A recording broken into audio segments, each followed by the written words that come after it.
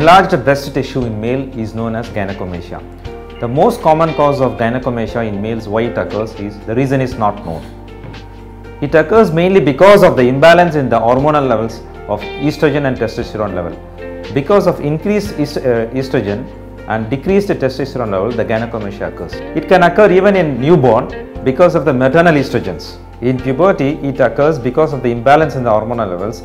In majority of the teenage boys, after the puberty settles down and the hormonal levels gets normalized, it disappears.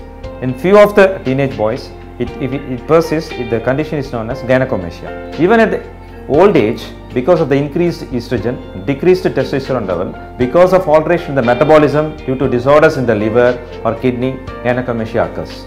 So usually the gynecomastia occurs because of increased fat as well as enlargement of the glandular tissue.